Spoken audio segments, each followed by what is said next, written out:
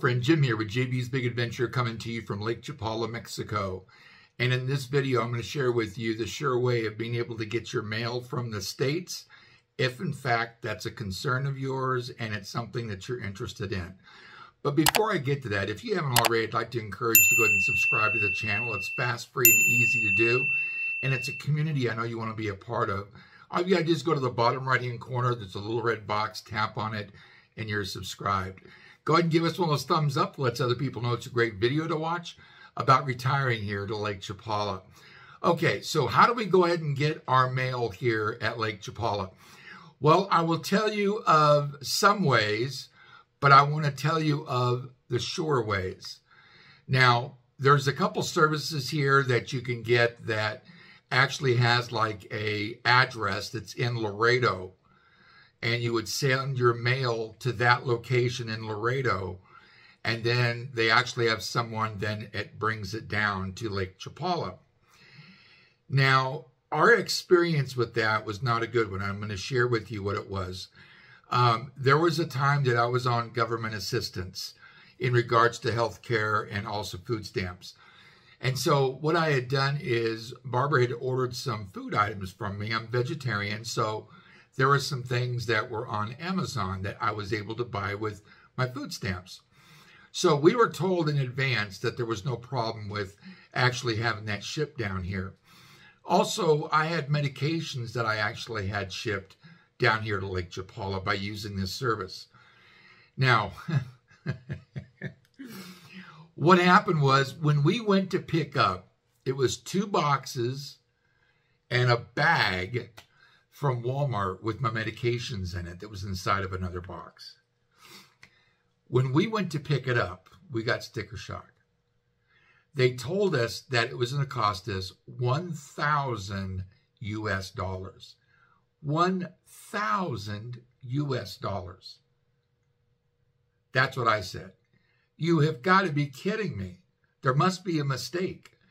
And they said, no, that's the fee that they charge. So I went back to them about 8 months later, I want to say it was, and said I was here and I wanted to say if maybe we could, pay off some of the money to get, a box back or whatever it may be. And they told me that they had already taken it and just taken it to the warehouse and destroyed it. Well, I guess it was a lesson learned. So obviously that is not a company that I personally, from our own experience, would refer anyone to. I realize they might have folks that utilize that service. I just tell you, we really felt like we were taken advantage of. I don't know how they destroyed medications, but because I had quite a few medications that had actually saved up over a period of time. So I had probably 4 months or so that was in that package. I couldn't believe it either.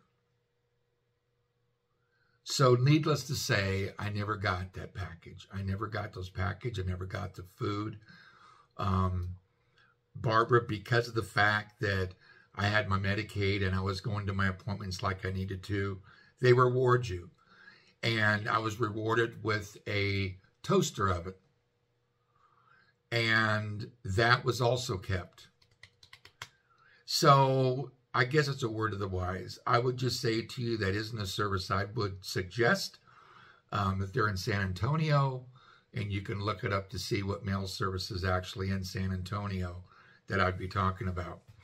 So let's talk about the 2 ways that in fact you can get mail that Barbara and I have actually used. And we've used FedEx and we've used DHL. Now, I had ordered something from Amazon, and because we're in Mexico, they actually sent me basically a mailing label that I put on the box that they then sent back to Amazon, and it was through DHL. And I know that we've also had something that we sent through FedEx back to the States. So I know for certain that those 2 services you can really count on. You can count on them getting there. You can count on them getting there and the boxes not being all messed up or broken or gotten into or any of those kind of things. So that was all A-okay. And so when we had things sent to us, it's also come with no problems also. And I know I get questions about Amazon. Well, I order from Amazon US, Barbara orders from Amazon MX, and we get packages right here directly to the front door. What's interesting is they will tell me what day they're expected to be here, and it turns out that they're actually here like a day or two or even 3 ahead of time. So that's also a sure way about being able to get packages that are coming from Amazon, because they'll come directly to your front door. So I hope this information has been helpful for you in regards to what to use. I'm going to have a couple pictures in the video itself that will show you what they look like, what the offices look like. There's actually, they're both of them, they're right in Ajijic, so they're real easy to get to. And that is actually, I would say, the only way to really send packages back and forth to the States is by using FedEx or by using DHL. Now, there's something else that we do. When we go to the States, we actually have a UPS store box. So the UPS store, you can actually get a mailbox. We've had one of those for quite a few years. I'm going to say at least 5 years. And I had one even before that. So we've had that. So we use that as our address in the States. So that's one way. And then you just have them forward the mail, whether it be through DHL or through FedEx. Also, we have folks that go up to the States that are from the church. And what we do is we actually have our packages sent to that address, and they just bring them back in the plane, in their luggage, or they drive it back. Also, there's times where we've gone back home to Albuquerque, or even maybe go fly like over to Tijuana and cross the border into San Diego, and we've had it forwarded to another UPS store, and we've actually picked it up there. So what I can share with you, those are really the 3, I would say, ways of getting the packages. Either you've got like a UPS store or a post office box that you got packages to go to, and you can have a certain service that brings them down here, whether it's FedEx or whether it's DHL. The other way would be to have it sent through DHL or FedEx. And the other way would be is to have somebody, courier, that goes up there, picks up mail, and brings it back down to Mexico. So I hope that's been helpful for you in regards to how to get a sure way of how to get your mail here at Lake Chapala.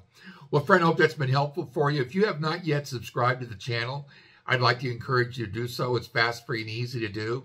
On the bottom right-hand corner, there's actually a little red box. Tap on it, and you're subscribed. Go ahead and give us one of those thumbs up. Lets other people know it's a great video to watch about retiring here to Lake Chapala. Also, you can stop by, say hi, ask a question, leave an idea for a video, and also make sure that you hit the bell, because that way you'll be immediately notified when our next video comes out, and you don't want to miss our next video. So with that, as always, thank you for supporting the channel. Have an awesome day. We'll see you on the next video.